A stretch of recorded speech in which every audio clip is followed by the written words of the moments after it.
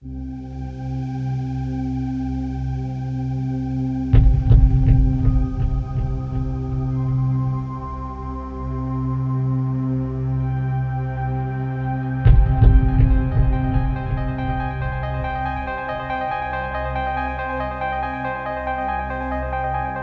racing experience is telling me at this point that I'm in a whole heap of trouble.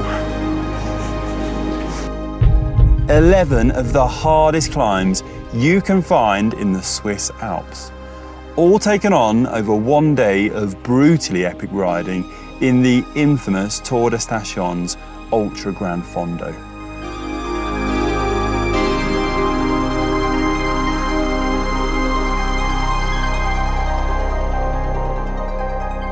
And I'll be on the start line, all 90 kilos plus of me, on a budget bike equipped with Shimano Sora.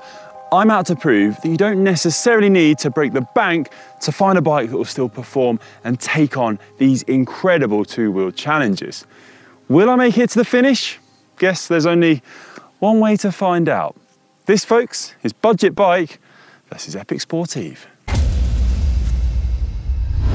Ollie took this event on last year and did an incredible effort, finishing in 25th position in 11 hours and 57 minutes. Returning to GCM Megabase a happy but broken man. He didn't stop talking about how hard it was. And in a full sense of bravado from me, I uttered 5 words I could never take back. Can't be that hard. Oops. Bit of a silly statement to make, and Tour de Stations got wind of this and invited me over here to see if I could beat Ollie's time, see if I can go any faster. Which is something I'm very daunted by, because I'll be more than thrilled if I even make it to the finish, let alone go any faster than Ollie. I'm scared, very, very scared. Never done this altitude in one hit, but still I can't wait to get cracking. What a place to ride a bike. It's gonna be some experience and some challenge, and I've got some bike to ride it on too. Magnus Bagsted's old team bike, frame set picked up in an auction for £300, decked out with Shimano Sora R300, group set and wheels, which comes in at £615 sterling. This is a bike that is built for performance, but at a much more affordable price point compared to current top spec models. You're looking at around £1,000 for the bike you see in front of you, and yet it still competes in a way you'd expect from a race-orientated machine. It's even got Magnus's 15cm stem right there and his autograph on the top tube. A former winner of Paris-Roubaix, no less. Once again, this bike is going to carry a massive unit of a cyclist. One slightly less successful than the other, but we'll brush over that fact. I'm going to dive into the story about this bike a little later on in the video, but right now it's time to get ready for the 4 AM start tomorrow morning. 242 kilometers, 8,848 meters of climbing awaits us. There's going to be a lot of ups and downs, and ups and downs and ups and downs, and yeah, you get the picture. Tour de Stations starts in Le Chable, found just below the famous Verbier. From here, we essentially do one big lap of the Valais Canton. It's one climb after the other. The route is literally more jagged than the Matterhorn itself. 11 climbs, 242 kilometers and 8,848 meters of climbing.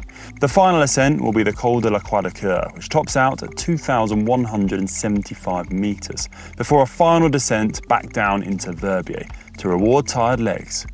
If I make it that far, that is. Got my number, got my apple, got my beer.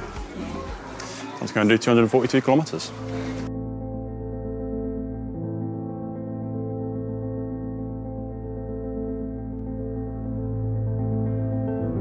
Made it to the start line, absolutely pitch black. So many people here ready to get going. I'm pretty excited. This is going to be pretty epic. Let's do it.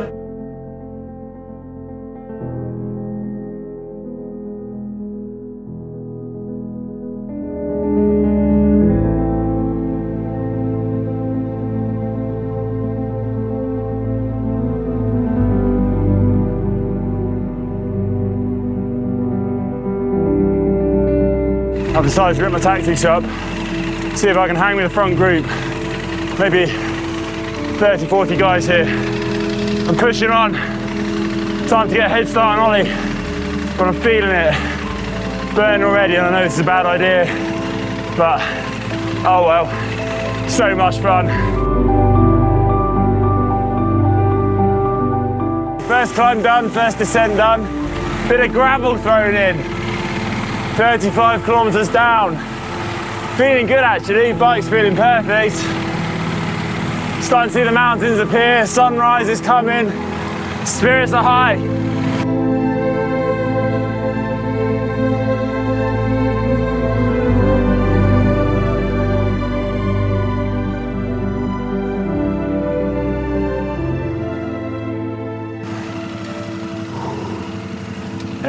Hey. I'm just trying to soak in sunrise really. Absolutely just stunning. What a place.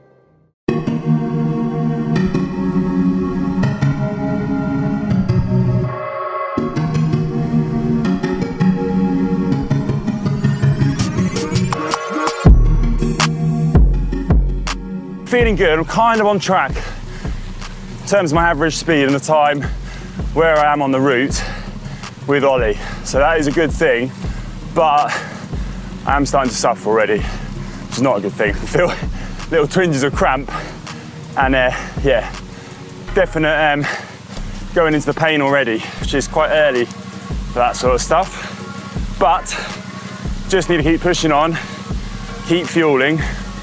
Going through a spell where people are kind of overtaking me.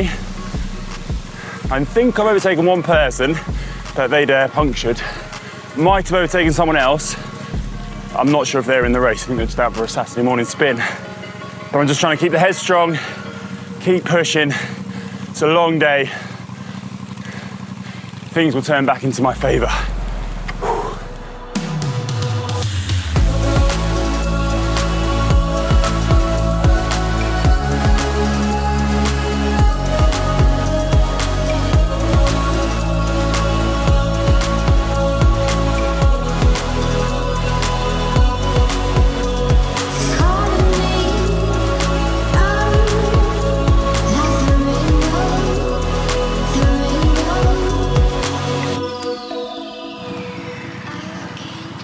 I'm about a third of the way through, doing okay, but beginning to suffer. So I think now, probably a good time to say a little bit more about the bike I'm riding on before I really do enter the pain cave and can't string a word together. So it's a budget bike, which I found on eBay. I was looking for around £1,000 total for the build. And I searched long and hard. In the end, I found a frame set. It used to be Magnus Bagsted's X-Pro from 2008, this frame. Magnus winner of Paris-Roubaix, of course. Very tall, so straight away I knew it would fit me. Carbon frame set, but it is 14 years old. I've got it checked over by a mechanic. All good to go. Shimano chipped in and decked it out with their Sora R300 group set. Now this is their 5th tier group set, so you have Dura-Ace, Ultegra, 105, Tiagra, then you have Sora. You also have Claris below that. And it's still got that race orientated feel. It's got the integrated cable shifters, dual pivot brakes, 4-arm crank. It looks and feels like a top of the range group set. Now, talk about price, Dura-Ace, you're looking at around £4,000, which is great if you can afford it. Sora, around £400. So you can see the difference in the price. So far, it's carrying me well. Total weight for the complete bike, 8.4 kilos before I strapped my bags and all my food onto it, which is pretty good. I mean, this frame set would have been top spec back in the day. It would have been the best bike you could get in the World Tour. And pair that now with a brand new Sora group set, and I think 8.4 kilos still competes well with your top spec bike for the price. Now I know for many of you, £1,000 is a solid investment, but consider this. This group set can go on any bike and work wonders. It can be a commuter, be a bike for the weekend, and it can also compete in a really tough event like this. And the components, they're robust, so they're gonna last, and even if they do, you know, wear out over time, they're gonna be cheap to replace too. So the longevity of this bike, second to none.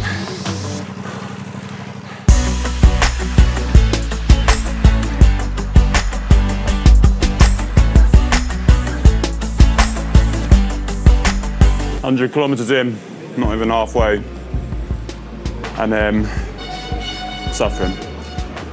I've had to afford myself a first proper stop and just give myself 5 minutes, 5–10 minutes, and sit and eat.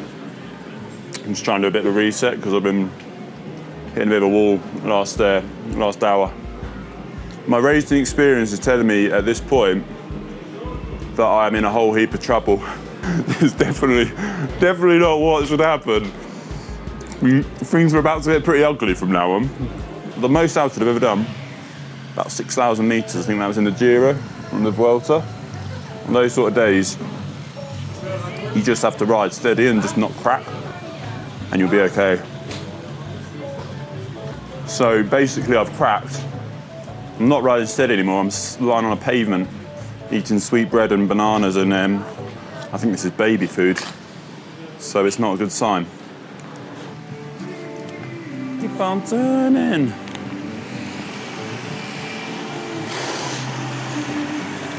Right, I'm gonna get going.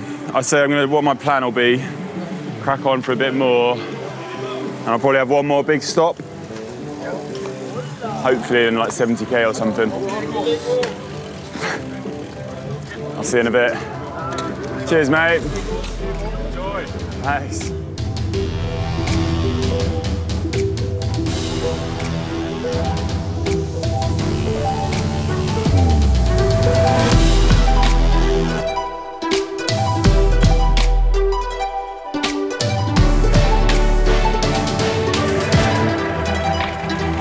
"100 kilometers to go."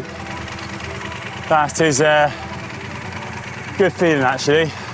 Past halfway, just descended Transmontana, really long descent, basically the other side of the valley. Whizzed down, must have been over 20k long. Absolutely stunning views, just really incredible. Coming down also the wine kind of groves. And now, we turn around, we're heading back down the valley, but on the other side this time. So the climbs come thick and fast, there really is no flat. The challenge does not let up. Good news is though, I actually feel a little bit better than I did when I kind of stopped at that feed zone and really just died. So that's good for morale. I'm kind of hoping to dig in now, get another bit of chunk done, have one more good stop and eat up.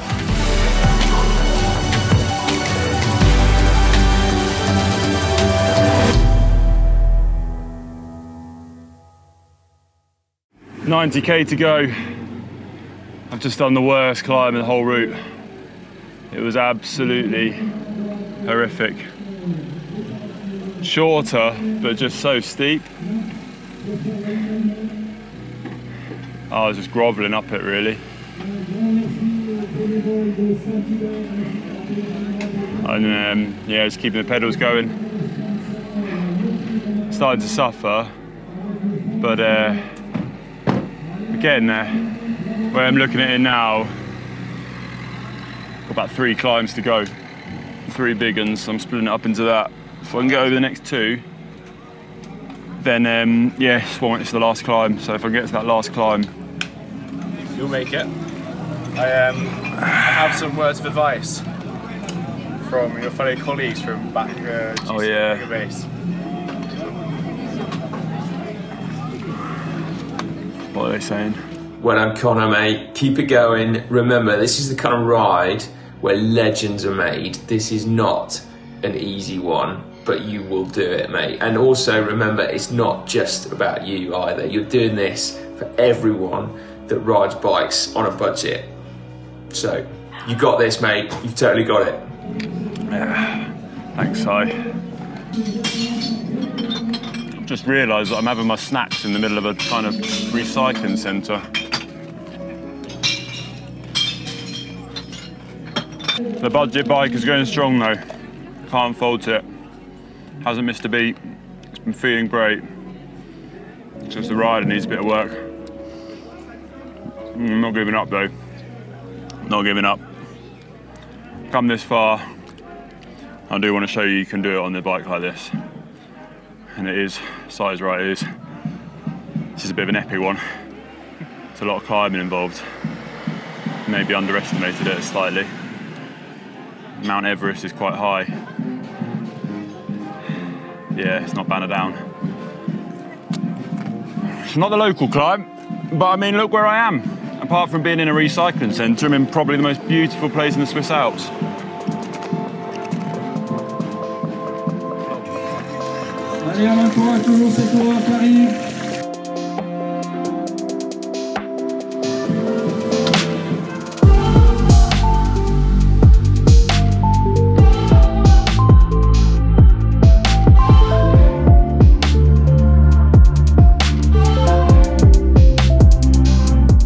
So far I've been managing to fuel pretty well, I think. Strategy's kind of been to get these SIS better fuel gels in me. 40 grams of carbs, and they're just easy to get in when I'm suffering on the climbs. And then at the top of the climbs, that's when I'm having a bit of real food, you know, some bars, bananas, that sort of stuff. So you can kind of digest on the descents and keeping on getting these in when I start climbing again. So far, so good. It's been doing the trick.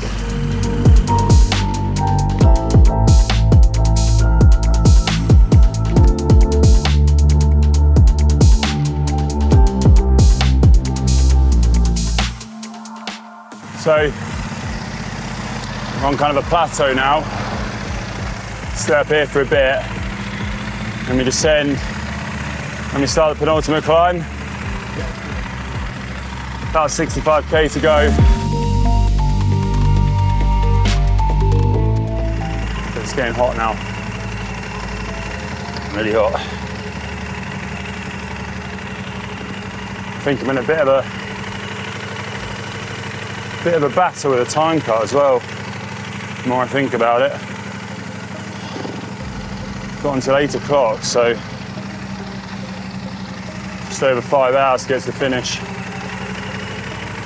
which is doable, but if I crack any more than I am now, I'll be in big trouble.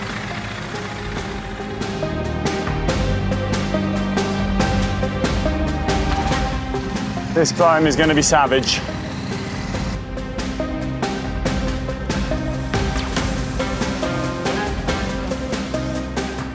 Carrying on fighting, but yeah, really broken.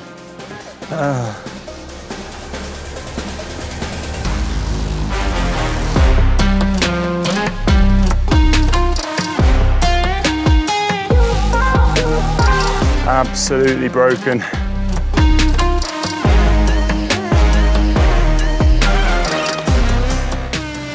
Hardest climb of the day.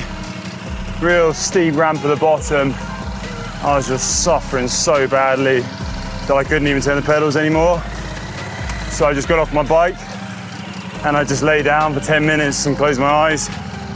I've eaten all my food and drunk all my water, but it did me a world of good. Right now I'm just trying to make it to the top of this climbing thon, which I'm guessing is around 3k still to go. Made it to the top of Thon, 2,085 metres altitude, kind of the penultimate big climb.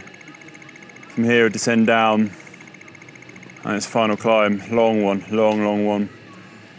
Ollie finished an hour and a half ago in his attempt. So that ship has sailed. I am absolutely broken. Thankfully they got pasta up here, so I'm just shoveling it down. there's a cut-off in 2.5 hours at the finish. So essentially, you need to descend, get up the last climb in 2.5 hours. It's going to be touch and go. But I've come this far and I'm determined just to get there now, no matter what. So I'm going to push on. Hopefully the pasta does something for me. And I guess just pray for a miracle. I'm actually feeling a bit better off the pasta. Feel a bit more full. Hopefully it will give me a second wind. So my cravings have gone away, which is a good thing.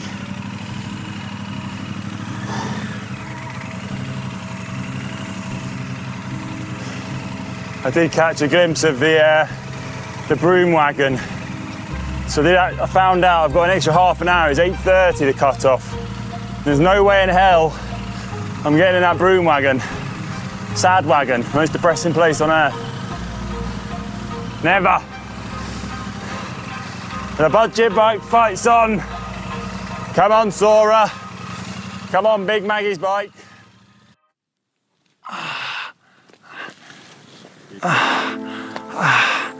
I see some water.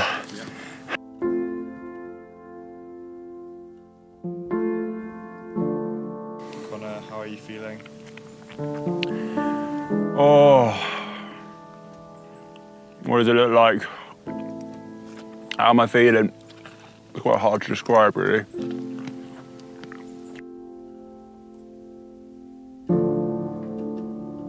I think I've missed the time cut, unfortunately. I just want to finish now. Wait, you are going to finish?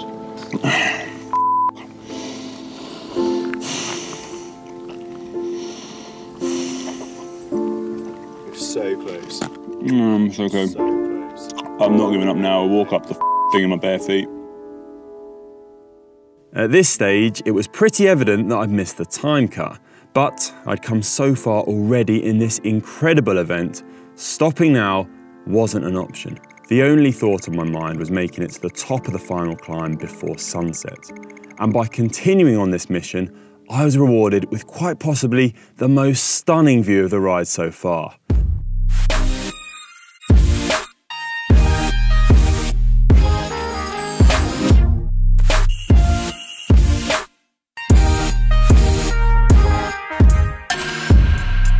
Oh, the top. Ah. That is a good sight.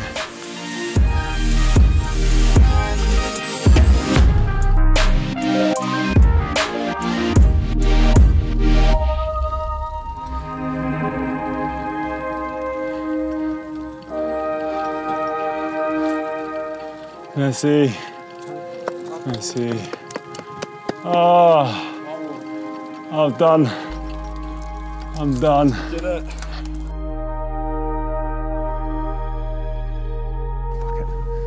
I did it. Got to the finish, managed to cross the line at 9:09. So 17 hours, 9 minutes in the end. Missed the time cut by 39 minutes. So yeah, didn't beat Ollie, but I'm so happy to make it to the finish because there was a few moments I thought I wasn't going to do it. But I just wanted to do it so bad. Never ridden to the height of Mount Everest like that before. I'm glad to do it. I'm glad to do it for the budget bike, for Sora, to show that you can do this sort of challenge on something that's more affordable. Big thanks to Tour de Session for inviting us over here and challenging me to take on Ollie, because it was some experience. What a place. I mean, I suffered like anything, but it was just magical. And even though I missed the time cut, here I am on the top of the Quadacur, 2,174 meters altitude. Got to see the sunset over the Swiss Alps.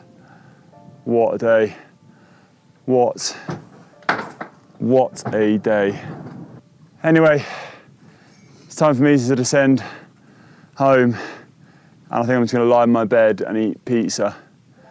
But before I go, let us know in the comment section below which GCM presenter you think should take on Tour de Sessions next, because Ollie still sets the benchmark and it was a cracking time, some effort. I honestly don't think anyone's going to beat that. Thanks for watching, everyone. I'll see you in the next video.